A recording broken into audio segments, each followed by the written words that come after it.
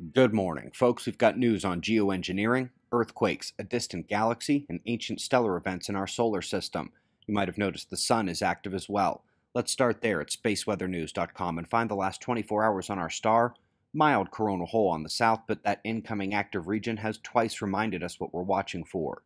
2 eruptions since we last spoke. Each has released CMEs into space on their first day of staring down our planet.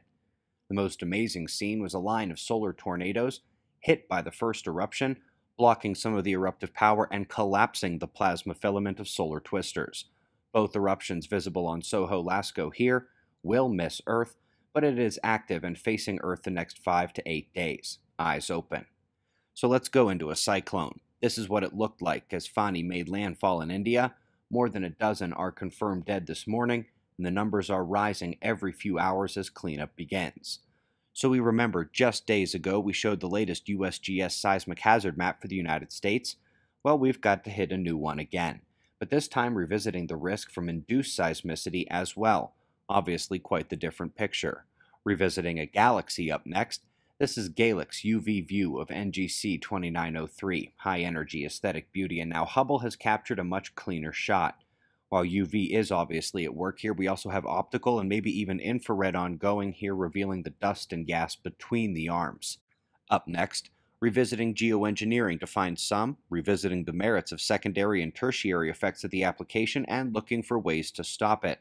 Of course, whenever caution has been expressed about spraying the sky, you can always count on recent counterpoints in favor of poisoning the air by everyone's favorite climate avenger, Captain Chemtrail. He exhausts me. Bring me the stone. Meteorite stone, that is. We're revisiting the composition of the solar system, and this story goes back to arguments between nova in the past and even at the beginning of the solar system. While others blame the rare elemental composition on neutron star mergers, it's that same group out of the University of the Columbia, by the way, pointing to stars that are not the sun. That seems to be as prevalent as blaming humans for changes on Earth. But the science, the stories, and the only way to account for all of the evidence of previous catastrophes on our planet is to look at the sun, and for something that more resembles a micronova than anything else. Earth's catastrophe cycle is linked right below this video.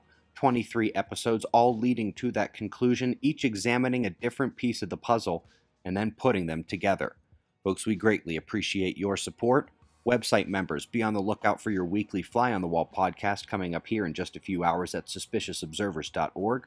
We've got wind maps and shots of our star to close, and we'll do this all again tomorrow, right here, but right now it's 4:45 a.m. in the new Valley of the Sun. Eyes open, no fear. Be safe, everyone.